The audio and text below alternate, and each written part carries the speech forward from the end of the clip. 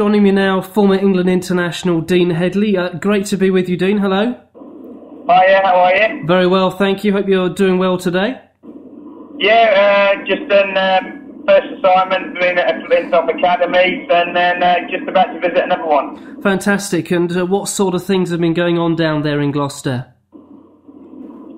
Well, basically, you've got the Flintoff, you've got a captain, and we'll be just visiting and then giving them a few extra coaching tips, and hopefully the boys are enjoying themselves. And why do you think initiatives such as this are important? One, I think it gives boys and girls, the opportunity to learn a little bit more, and also I think that especially in this day and age, I think it's important that they go to the right sort of people. So doing camps like this certainly gets people to encourage the game, and also quite often they don't meet ex-players or former or current players, and hopefully that induces them, a bit like what the Olympics will hopefully do to a number of people for the next Olympic Games.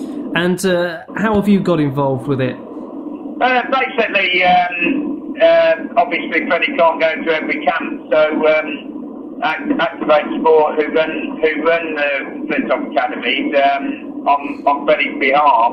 Freddie visits a certain amount, but obviously makes sure that if he can't be there, he sends former Test players to go and help infuse those children. And so I started doing it this year, and hopefully I do a few more. Alex Shooter does, Mark Van Prakash does, Paul Nixon does so, quite an array of different people. I know Jimmy Anderson has been to them before, so, it's all shared about, and we all muck in.